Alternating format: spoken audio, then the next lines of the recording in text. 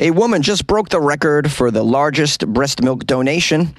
A woman was arrested for tearing off part of her partner's genitals during an argument. And a woman divorced her handsome ghost of a Victorian soldier. These are the weird stories for Wednesday on Weird AF News. Tough to say with a straight face. I got 3 weird news stories from around the world. This is what we do on Weird AF News, which is the only daily weird news podcast in the galaxy, recorded by a comedian inside a closet. Let's get to it. A woman has broken the world record for the largest breast milk donation. A mother from Aloha, Oregon. They have an Aloha, Oregon. How confusing that might be. You think you're in Hawaii, but you're in Oregon. This woman from Aloha is being hailed as a superhero. She's a superhero because she's helped hundreds of families around the world with her breast milk. She recently broke the Guinness World Record for the largest breast milk donation, as a matter of fact. Her name is Elizabeth Anderson Sierra. She says that she's never expected to break any record. She said, quote, "It used to be kind of a joke, but then I went through with it, and here it is. I broke a record." She's very proud of her powerful breasts. Elizabeth has a very rare medical condition, though. She has hyperlactation syndrome. She explains this syndrome causes her body to produce a surplus of milk, producing breast milk for 9 years and averaging about 200 ounces a day. That's a lot of breast milk. I've never heard of hyperlactation syndrome. It's helpful to learn about such things. And Weird AF News will bring these sorts of rare conditions to life here. You learn a lot about what people are dealing with. Here's a quote from Elizabeth. "Well, it all started in 2014. I wasn't sure what was going on at first, and my medical team did a lot of testing to identify and diagnose, and then it was a large learning process from there, just learning how to handle and manage my condition. My body does whatever it takes to make this amount of breast milk, and I have to tell you, it's very taxing. And any pumping or nursing problems that any mom can experience, my body also experiences those, but it's elevated, it's heightened. It could be a medical emergency much quicker." Says at first, Elizabeth's condition was challenging to manage. "Well, of course, it took up a lot of my time. I was just constantly lactating and making milk, and I was using a big, bulky pump that had to plug into the wall." Says here after Elizabeth discovered the Baby Buddha pump. Ooh, the Baby Buddha pump. This is a smaller pump that allows her to pump on the go. She was then empowered to live her life, just pumping away on the go. I'd imagine she was doing this everywhere, perhaps even at a full-time job. Sounds like a lot of annoyances and probably some suffering going on, just constantly lactating. Here's a further quote from Elizabeth. "Now I can go to the park, I can go to the zoo, I can do anything. I was actually comparing the beginning of my journey earlier to now, and I look back and I'm so sad for her, but I'm excited for me now and being able to take back my life, take back my freedom, and now there's no limitations." Well, that's nice because it's got to be a tough life. I mean, I can't imagine having a condition like perpetual ejaculation syndrome or something where I'm just constantly oozing. Sorry, guys, that was a little graphic. But this would be terrible, I'd imagine. Elizabeth explained that Guinness World Records previously reached out to her after they heard of her donations. However, she said she wasn't ready to attempt this lactation record, didn't want to be in the spotlight for it. But during the formula shortage, Elizabeth said she wanted to make a difference and decided to take on this world record to normalize milk sharing. And she ended up breaking the record with nearly 1,600 liters of donated milk. She says, "I'm hoping that by sharing my story, by breaking this world lactation record, it kind of encourages other people to look into donor milk. And if you have a surplus, you too can share it like I did." This is very touching and encouraging. What I love about this story is learning about this weird condition and this situation that this woman's in. But then she made applesauce out of apples. Is that what they say? She made lemonade out of lemons. She made milk out of her breasts. She broke a record and was able to help mothers all around the world at the same time. Very, very cool. Hey, smoke a fatty and laugh it up with Weird AF News. Yay! A woman was arrested for tearing off part of her partner's genitals during an argument. Get your free circumcision. Step right up. Get your free circumcision. All you got to do is argue with this Karen. This couple were allegedly drunk and they were arguing before they both became physically and verbally violent with one another, and it led to a 36-year-old woman being arrested. They're not naming her. This took place in the south of France. The place is called Portet-sur-Garonne. Garonne. It's south of Toulouse. I don't think I'm saying any of this properly. She was arrested 2 days after the alleged attack. Her partner's a 45-year-old man, had to be rushed to the Rangel hospital. Rangel. I can never seem to get these French words under control here. He had to be taken to the hospital after, quote, the skin of his penis had been partly torn off, according to the doctors. Well, now, how did this happen? Well, during the altercation, the police report says the woman allegedly grabbed the man's genitals and, quote, pulled very hard. She then attacked his ear. It's very strange. She pulled at the genitals and then attacked his ear. This is very well. She's going for the places that really hurt. I think he probably put his hands down by the genitals that left his ears exposed, and she ripped it at the ear. She was trying to pull a little Vincent Van Gogh on him after doing the bobbit move. You guys know these references I'm pulling out here on Weird AF News. This is what you get, guys. It says here it remains unknown whether the woman used a weapon of some kind to carry out this assault, but the man lost, quote, a large part of the skin of the penis and the foreskin. Well, you don't need a weapon to do that. A nice, quote, very hard pull will do the duty. When the emergency services arrived, the man was conscious, but seemed, quote, in terrible pain, obviously. The victim was reportedly examined by a medical examiner to estimate the seriousness of his injury. And that's the end of the article. You learn a lot from these sorts of stories, though, like you don't have an argument while naked. That's one. You have to put on some underwear. When she says, honey, we need to talk, immediately put on some underwear, maybe a cup and perhaps, a catcher's mask. Do you want to create a podcast? Spotify's platform lets you easily make, record, and distribute a podcast and even earn money all in one place for free. It's called Spotify for Podcasters. Record and edit on your phone or your computer. Send it to Spotify and everywhere podcasts are heard. They even have video podcasting options as well. Spotify for Podcasters allows you to earn money with ads and subscriptions too. Best of all, it's free. Try it. Download Spotify for Podcasters or go to spotify.com/podcasters to get started. And good luck with your podcast. Good luck with your life, man. After less than a year of marriage, a singer has divorced her handsome ghost of a Victorian soldier. Welcome to Journalism 2023, guys. This is more of a palate cleanser story, I would say. A singer who married what she claims was a ghost of a Victorian soldier has said they are divorcing less than a year later. This songwriter and performer, who goes only by the name Brocarde, said that she first met her devilishly handsome Eduardo when he burst into her bedroom one dark and stormy night. The 40-year-old from Oxfordshire said long-haired Eduardo immediately announced his love for her and later began confiding in her. Their spirited love affair hit the headlines when the singer Brocarde announced they were marrying in a chapel on Halloween in 2022. I can't remember if I even covered this story back in 2022. I have covered numerous stories of women marrying ghosts, and even a woman who married a 747 plane, and a woman who married a bridge, a woman who married a zombie doll, and a woman who married herself. People are lonely out there. The singer posted a video of her wedding ceremony on Instagram where she was seen wearing all black with an empty space where invisible Eduardo was said to have been standing, according to her. I mean, you really got to give it up to her friends and family for going through with this charade and sort of legitimizing her fantasy on some level.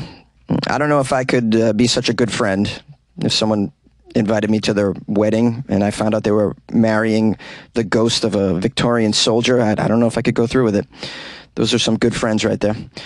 Unfortunately, shortly after they married, Bracarde said she was angry that her husband got too drunk on their honeymoon. He got drunk on the honeymoon in Barry Island, Wales. What was he drinking, huh? What's it? So, I can't. I'm trying to think of a popular Victorian alcoholic beverage. Absinthe, perhaps? The ghost just couldn't lay off the absinthe. The singer added that Eduardo would often become increasingly possessive and would switch between being warm and intense and then threatening. She says, quote, "After our initial meeting, Eduardo slowly revealed more about himself to me. I saw his images as a Victorian soldier. He was always in his uniform, even on our wedding day. His face is devilishly handsome. Shoulder-length, unruly hair. He looks lived in, well-worn, troubled almost. There's a pain attached to his being." Yeah, pain, you think? He's dead. Of course he's in pain. He's dead. Okay. Pills, baby, pills. There's pills for this, I think.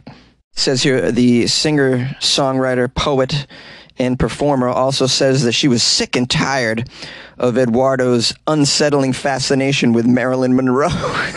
He wasn't even alive when Marilyn Monroe was around. He got a little obsessed with her later on. Perhaps he tried to marry her and she turned him down. You know, it's just, I mean, it's hard when you have to break up with a ghost. It really is. Bracarde claims the soldier's crush on the late iconic Hollywood actress began on their wedding day when he spotted the spirit of Marilyn Monroe in the chapel. Oh, Marilyn Monroe was at your wedding. Okay. Oh, man, I think I saw her at my softball game last week, too, so she's getting around these days. Now, this jilted lover claims that the soldier ghost would disappear for days. Yeah, that's right. That's what they do. They disappear for days before returning. And when he returned, according to her, he smelled of Chanel No. 5, the fragrance which had been Monroe's favorite perfume. He smelled like Marilyn Monroe. Wow, the levels of psychopathy. I feel horrible. This is terrible, man. The singer claims setting boundaries with the ghost really infuriated Eduardo. He allegedly started to haunt her with the sound of a screaming baby. Oh, I hate when that happens. Bracarde says she returned to the chapel where they married in order to exorcise him from her mind. Wow, isn't that ironic how she's ghosting a ghost, you know? Well, obviously his spirit wasn't into it, and he's a bit of a deadbeat. I'd imagine breaking up with your ghost husband is like really getting a load off your chest, because I'd imagine everywhere you go, you just have to get tired explaining how you've married a ghost and the fallout of that. You know? So she can get back to normalcy now. So I guess for any of you fellas that are living over in Oxfordshire, there's a new woman on the market here. So, and I'd imagine it's probably pretty easy to be better than a devilishly handsome Victorian ghost who's obsessed with absinthe and Marilyn Monroe. So go get her. Yay! Thank you, my loyal listeners, for persevering through yet another episode of Weird AF News. This one was extraordinarily bent, I would say, but we like to do that once in a while. I want to let everybody know that this is the only daily weird news podcast in existence, so please subscribe if this is something that you would like in your daily news lineup. On Friday, we only do weird news from Florida, just FYI. The podcast is available on all of your podcast players and even YouTube. I got some YouTube comments on the most recent Florida article, Florida episode, Florida Friday, and it sounds like they're from Floridians who were pretty upset with one of the stories. Someone named George wrote, "Check your comments on Florida slavery teachings. You should read the curriculum before you comment, trying to stop you from looking foolish." Someone else wrote, someone named AIM wrote, "That's not what they're going to teach. Yet again, just like Don't Say Gay Bill, a misrepresentation of what it actually is." So some Florida citizens upset that I did the story about Florida schools teaching slavery was awesome for slaves. Well, you know, I didn't have time to dive deep into the curriculum in Florida. I don't know if I want to dive into the Florida curriculum. I feel like it'll make me dumber. I barely got out of the Massachusetts curriculum with an okay brain, so I dare to imagine that these people in Florida are gonna even defend Ron DeSantis. I mean, do Floridians often do that? How do you defend this guy? Anyways, it's a jungle over there, so I hope you guys can manage your way out of Florida. I came across an article that listed the top 10 most horrible states to live in the United States, and Florida was in that top 10, as you can imagine. Anyways, I don't know why I'm going off about Florida. Oh, yeah, the comments. Anyways, I'm gonna publish some phone calls after this, by the way, if you want to stick around for those. I got some really weird listeners that like to call in and say fun things, and I love that. You can call the show 646-450-2012. You can email me as well, funnyjones@gmail.com. You can also slide into my DMs on Instagram @funnyjones as well. If you would like to support the show, you can buy me a coffee or join the Patreon, and you can do those things at weirdafnews.com, or you can download the Patreon app on your phone and do a search for Weird AF News. That's a great way to show your support as well. Or write me a nice review. I'd appreciate that. Or do nothing. Just listen to the show as you do 5 days a week, and twice on Saturday. Anyways, I appreciate you guys. And guess what, guys? Good luck with your life, man.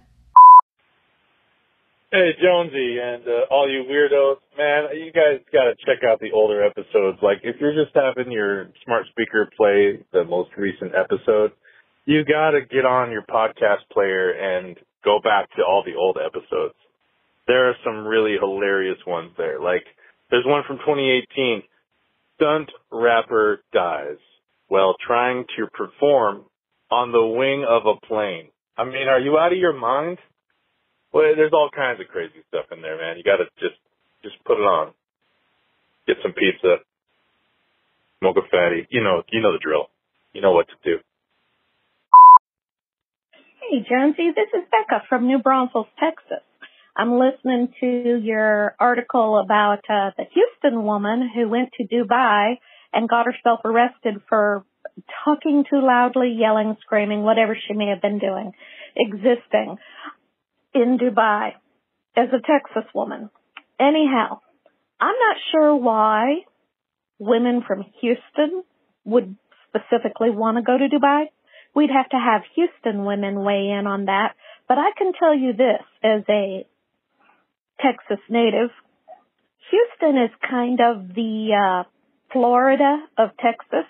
So there is just no accounting for what happens in Houston. So maybe that's why Houston women are going to Dubai, because they got no sense. Talk to you later. Bye. Hey, Jonesy. So, in Ohio, and I'm sure quite other places in the States, the government will pay your family members to be a home health caregiver to the adulting, or childing, I guess, whatever it's called, being a full-time child. It works out for everyone. It keeps the elderly parents or the disabled parents out of nursing homes where you just get treated terribly, or having a home health aide. They rip you off blindly, and there is elder abuse, and unfortunately, I have experienced it because I'm your oldest listener. And anyway, I think it's a great thing, and I wish it would happen on a larger scale. And the chicks going from Houston to Dubai, the only thing I can think is that they're looking for a sultan so there can be one of many wives, and have diamonds and look pretty and la la la, but just make sure you don't yell. Don't yell, or you get your throat slit, something. And these people with the pickleball, why don't they learn to play the piano, for God's sakes? Just think of it as a metronome. And Learn the cello. Learn piano. Make something positive of it. Good luck with their lives, man.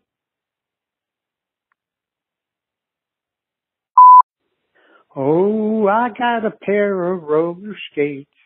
You got a brand new key.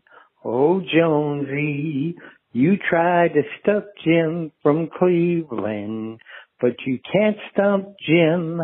One day I would love to get together with you, Jonesy, and just pick your brain and see how much music you try to come up with.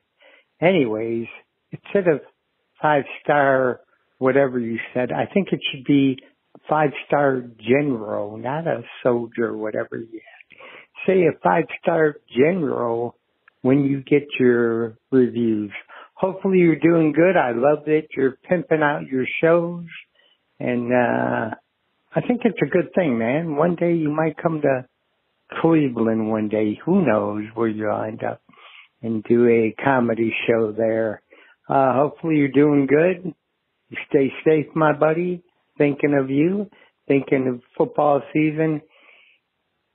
Jonesy, I hate to tell you, I don't think your New England Patriots are going to do good this year. I think they're going to end up in last place. Buffalo and Miami are way better, I think, more talented. We'll see what my Browns do. I don't think we play you, which is good. We don't play you because for some reason we can't beat New England. Belichick's on the he's on the hot seat. Never know. I think he'll maybe get fired. You never know. Hopefully you're doing good, man. Be safe. Love you. Talk to you later. Your friend from Cleveland, Ohio.